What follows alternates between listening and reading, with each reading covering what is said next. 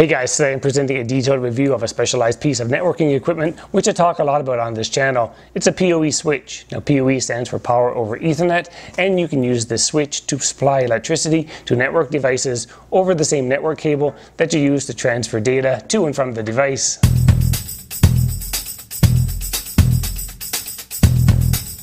Now this PoE unmanaged switch is from YuanLey and it costs about $45 US on Amazon.com. The links are in the description below. As you may know, a standard non-PoE switch is basically a network splitter. It allows you to take a network cable and split it into multiple connections. Your connected router or modem will assign IP addresses to each device plugged into the switch. But what about a PoE switch? A PoE switch takes this a step further by letting you use the unused cables within your network data cable to supply electricity to the devices. This convenience allows you to eliminate power adapters and PoE injectors and splitters. There's no need to worry about power outlets near your devices, like where you're going to plug in your security camera. So let's check out what's in the box. Okay, so first off we have a user manual, give it a read, a standard IEC power cord, little pads for the bottom of the switch, some mounts for rack mounting the switch, the screws are included, and here we have the switch itself.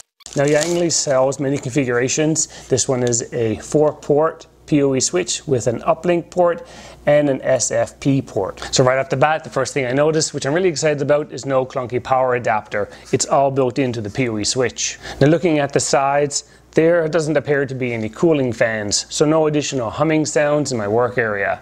On the sides you can also notice that there are screw holes for rack mounting this switch. I wonder if this unit does get hot inside, so here's a thermal image before and after running the switch for 10 hours, supplying electricity to 4 4K cameras. Let's take the cover off and do the exact same test. Here it is without any load, and here's the thermal image with load for 10 hours supplying electricity to cameras. On the bottom there are little indentations for rubber feet. Let's get those sticky pads put on. On the back of the device here we have a power port and a grounding screw. It accepts an ICE power cord, which is the same fit of a PC or NVR power cord. The 3-prong power cord is grounded. I open up the device to make sure. You can see the middle pin is grounded to 2 screws, which are connected to the case. Use the external earth screw for grounding the device if it isn't connected to a power outlet and their device is connected to the front ports. On the front we have 4 gigabit ports. If you need more, YuanLey sells PoE switches in various configurations up to 16 ports. Gigabit ports are more than enough bandwidth to support 4K cameras or higher. Simply plug in your non-PoE or PoE active devices into the ports and your switch will automatically identify if they accept power over Ethernet or not. The ports comply with IEEE 802.3 AFAT PoE power supply standards and support up to 30 watts per port, which means it's PoE+. These devices would include IP cameras, VoIP phones, and wireless access points. On the other hand, make sure not to plug any PoE passive devices into the switch because they could damage the device. The total usable PoE power budget across all 4 ports is 78 watts. The average dome or bullet camera uses about 7 watts. Next we have this port labeled uplink, and it's an RJ45 connection. This is where you would connect your switch to your network modem, router, network video recorder, or the next branch of hardware on your network, which would be sending or receiving data through all of the ports on the switch. This port also supports 1 gigabit per second transfers. Obviously it is not PoE enabled. Next to the uplink port we have this odd looking one.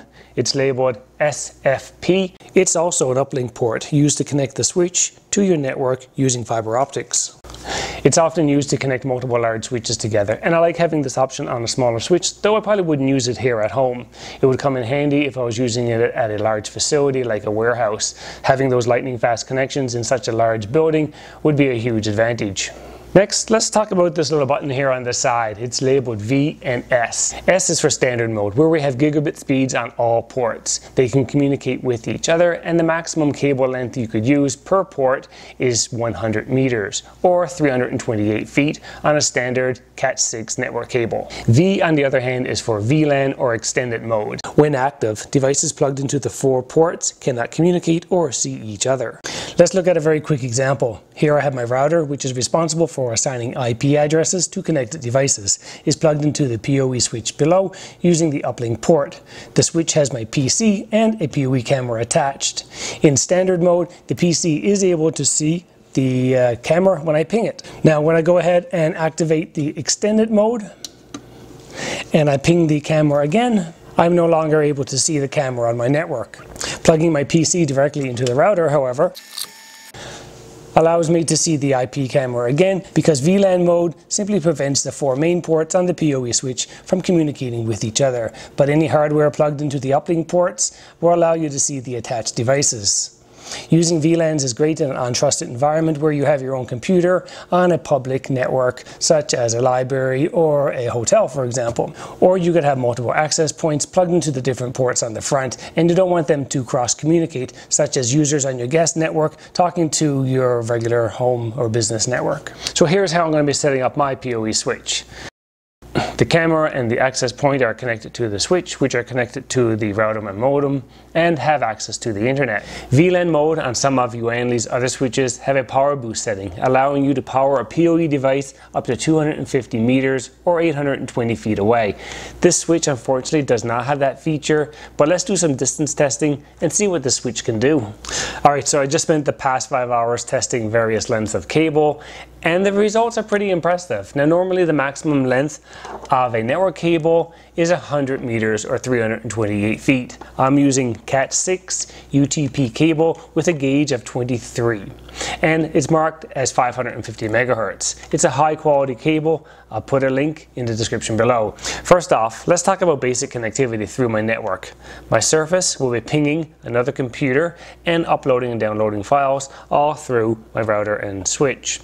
Here are the various lengths of cables that I've used in this test. I tested them both in standard and VLAN modes, and the results were the same as expected. At 10 meters or 33 feet, I'm able to ping this computer on the network at less than 1 millisecond. I obtain an upload speed of almost 400 and a download speed of almost 550. Not too bad. At 50 meters or 164 feet, very similar results. Same with 100 meters or 228 feet. At 150 meters or 492 feet, I still had a very strong connection, even though I'm way beyond the maximum recommended length. To my surprise, 175 meters or 574 feet also did very well. So I decided to keep going, and at 200 meters or 656 feet, it did pretty good, but the speeds are obviously starting to decrease. At 229 meters or 750 feet, we're down within 10 Mbps. I tried several more lengths, all the way up to 305 meters or 1,000 feet, and I was still able to make a connection and transfer data. Quite surprised. Now let's have a look and see how well the switch performed at the same distances, but connected to an IP camera, which requires PoE. I looked at the switch's ability to power the camera, ping latency, bitrate, and any lag.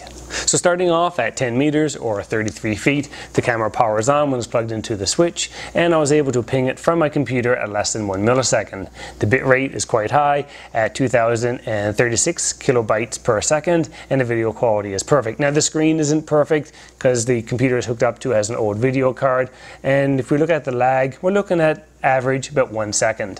Results at 50 meters or 164 feet were quite similar. Same for 100 meters or 328 feet. Now beyond this guaranteed stability length, at 150 meters or 492 feet and at 175 meters or 574 feet, I was able to see footage on my PC with little to no lag. Very impressive. Once I hit 200 meters or 656 feet and beyond, there was no data activity. I tried a couple of other lower megapixel cameras, but same story. The cameras powered on all the way up to 1,000 feet, but there was no data link visible.